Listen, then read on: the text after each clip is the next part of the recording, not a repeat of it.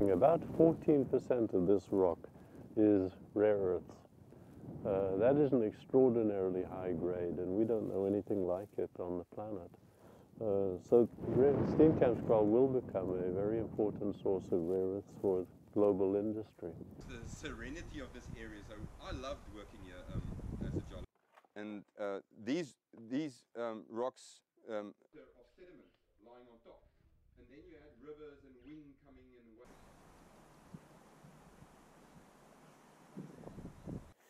At our present level of production, or planned level of production of 2,700 tons a year, that is not sufficient to satisfy the requirements of the United States, Europe, and Japan.